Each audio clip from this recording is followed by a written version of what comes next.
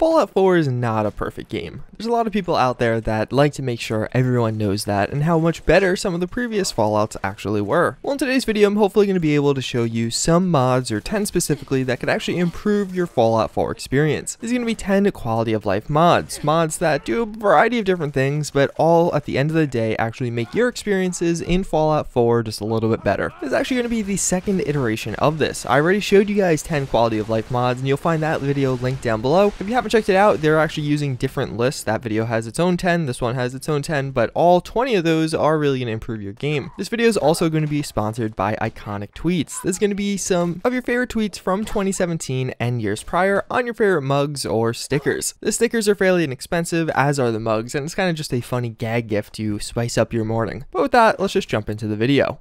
Start things off, we have survival options. This is actually going to be the only one I have shown you in the past, but since last time, this actually has gotten a pretty substantial overhaul. With the release of the mod configuration menu, survival options itself has got a lot more functionality. The mod as a whole is allowing you to toggle and change some of the various components of survival mode in Fallout 4, which is probably the best way to experience and play through Fallout 4. Some of my favorite features are being able to turn on and off fast travel, as well as a lot of the other toggleable options, and in addition actually modify some of the damage configurations. But in this latest update, it actually brought some of the hotkeying to be much more convenient. Rather than having to add an item to your inventory, now you could just flat out set a save hotkey. And all around, over the past 6 months, it got a facelift as well as a lot more functionality added in. If you're playing Fallout 4 on survival, download this mod. It's going to give you that functionality you wish you had, and honestly, you could not use it if you don't want to. Then we do have OCDecorator. If you're into the finer details of settlement building, you're going to want to use this mod. This mod will basically allow you to place down any of the miscellaneous objects you do find in Fallout 4, like junk, drinks, ammo, as a static object in settlement mode. So one, it's easier to place, and two, it's not going to be knocked over as you reload the cell or NPC or companion walks by. This one's definitely not going to be for everyone, but if you like having little details around your settlement, especially if you're using like sim settlements but want to create your own room, this is going to be a great mod for you. You could truly create little custom scenes, whether it be a armory or maybe even something like a medic's shop. Without this mod, everything would pretty much just be flying around. Now that you can modify your settlements, you need a way to actually get to them, and for that we do have Journey. What Journey is going to allow you to do is basically, as you set up a supply line in survival, you will then be able to fast travel to those settlements. I'm using this in pretty much all of my survival playthroughs since I discovered this mod, and I think it's a must download. I think it should have been something that's in survival by default. After you play through survival once, you'll realize walking around everywhere in Fallout 4 kind of becomes a nightmare. Journey doesn't totally solve this, but it definitely alleviates a lot of this. You still have to walk around a lot of the time, establish supply lines at least one time, and travel to settlements at least one time, but after that, some of those tedious routes like Red Rocket to the castle are very simple, just one click of a button, and honestly at the end of the day it saves you a lot of time just wandering about.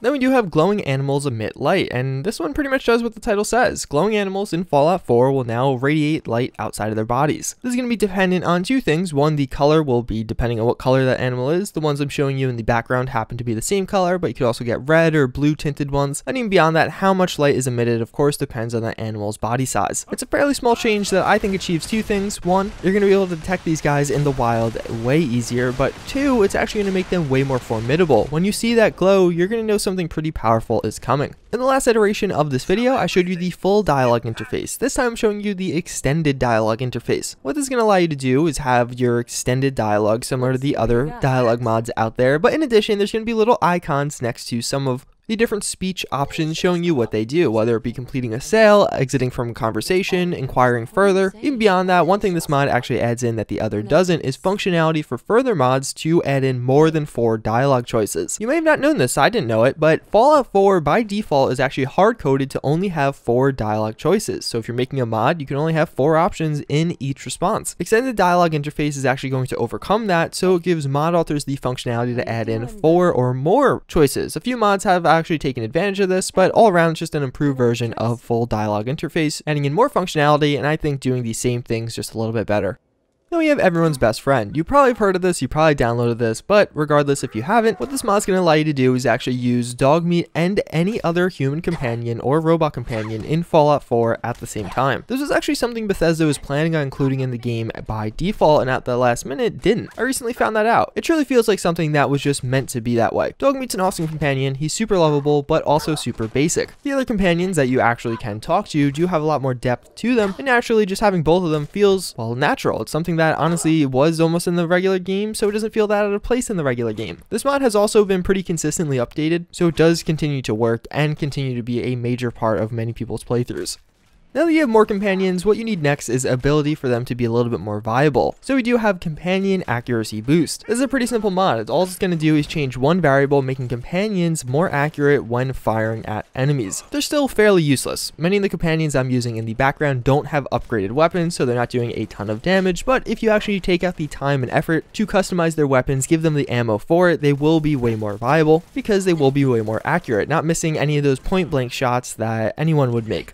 Then we have You Talk Too Much. What this is going to do is make it so NPCs around you, including companions, talk less. And you can actually configure how much less this is, whether it be 25% less, 50%, 75%, or none at all. As you go and travel through Fallout 4, you'll realize companions just kind of talk as you either trigger events, go near certain locations, or attack enemies. This is going to reduce those lines and make it just occur less. If you played through Fallout 4 a few times in the past, you're going to find these lines get really redundant and repetitive, especially in settlements. Settlements get a little bit annoying because the settlers all say the same things when you craft something or build something. I think this is going to be more so quality of life fix for those of us who are on their 3rd, 4th, or 5th playthrough, but either way, it really has become a must download for me, and I've been using it in quite a few of my games. Another one that's a must download for me is Start Me Up. What this is going to allow you to do is kind of customize how you will jump into the game. Rather than having to go through that same repeated intro sequence every single time, you can actually now customize how you will drop into Fallout 4. I've used this on pretty much every survival playthrough I've done ever. The reason for that is the intro of Fallout 4 is long, drawn out, and kind of tedious. Start Me Up actually has new functionality added over the past 6 months also. You can now actually choose which level you spawn at, whether it be 5, 15, 25, so you can really get a jump start into the game, and also how much gear you want to spawn with. Outside of that, you can actually choose the location. You could spawn out in the distant parts of the map if you really want a truly difficult start, as well as what kind of style of character you're going to be playing, whether it be a medic so you have a ton of aid supplies but maybe not the best armor, or survivalist where you're much more well-rounded. If you're on PC and not using this mod already, you should be. There's an Xbox One variant that isn't quite the same. It does a similar thing, but Start Me Up for whatever reason was taken down off Xbox One, but the alternate start options on there, although not offering as much functionality, still get the job done. Last but not least, we do have Valdacil's item sorting. I'm probably pronouncing that wrong. This is one of those mods that I don't know how I missed it for so long. I played through Fallout 4 multiple times without ever using this, and after using it, it's really hard to go back. It will effectively add little prefixes to most of the items in Fallout 4 depending on what they are, whether it be an ammo type and its caliber, or whether it's a junk item, whether it's a key, things like that. It's pretty self-explanatory, but immensely helpful with inventory management, especially towards the later parts of the game when you have a lot of carry weight and a lot going on in your inventory. Being able to find that one magazine, that one node, or whatever it may be is made way easier by this mod. And yeah, it's pretty much going to wrap it up for this video. As always, I thank you guys for watching. Hopefully you found this video helpful or informative. Again, if you didn't watch the previous version, there's a ton of great mods in that one also. I didn't want to be redundant and include them again, but there's a lot of mods in that video that I'm still using even today in my survival playthrough, so I definitely check it out if you're interested in this kind of thing. But yeah, that's pretty much it. As always, I thank you for watching, and I hope to see you guys all next time.